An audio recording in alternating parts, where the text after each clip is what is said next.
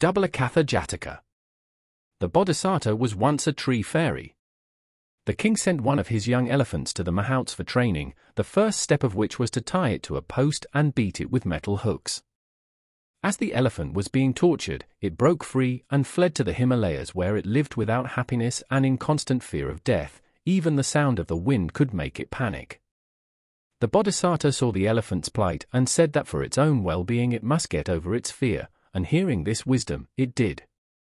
In the lifetime of the Buddha, the elephant was an earlier birth of one of the Buddha's disciples who lived in constant fear of death.